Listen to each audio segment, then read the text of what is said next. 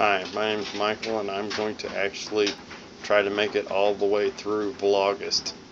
Every time I've tried this, I've failed miserably. I get to like day 10 or 11 or starts drifting off.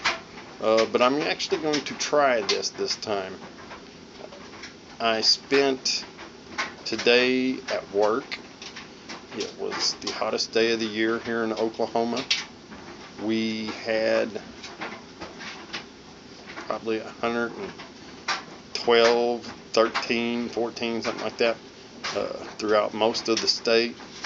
I was working, doing some ceramic tile in a house, and it felt like it was 150 inside that house. I don't know that it really was, it just felt that way.